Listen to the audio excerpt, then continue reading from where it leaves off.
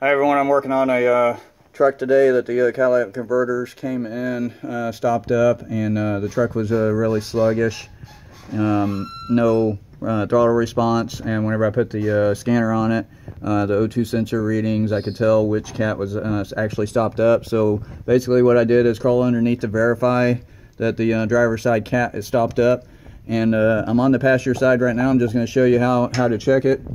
You see right there, you see a little bitty hole that I've drilled into the exhaust in front of the catalytic converter, and I've got a little pressure gauge right here.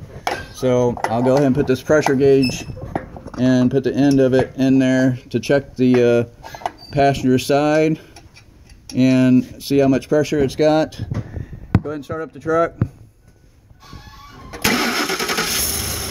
Okay, you can see how it doesn't move very much. Go ahead and rev it a little bit. All right, shut it off. You can see where the gauge has barely moved on there. And I'm going to go to the passenger side now. And be careful because the exhaust does get pretty hot pretty quickly. So these kits sometimes come with rubber or plastic nozzles on the end. If you do that, you'll probably melt the end up pretty quickly. But this is the driver's side here. That is the one that I had already verified by computer that was stopped up. But I'll show you what it does on pressure gauge on this one. Go ahead and start it.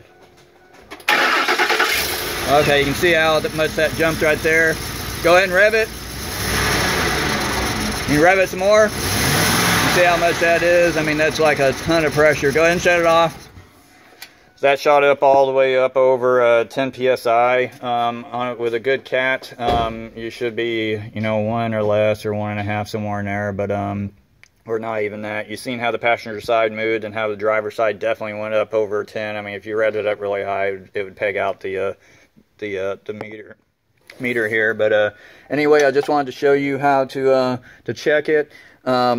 Also, these holes right here, basically you can either take a tack welder and weld them up, or you can get like a oversized or a big self-tapping screw, like a sheet metal screw, and you can screw it back in there.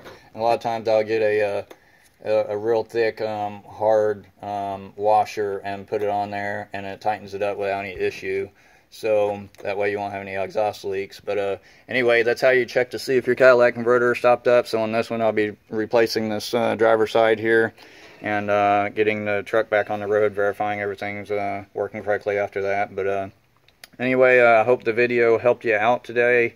Thanks for watching, and please subscribe, and I look forward to making the next video.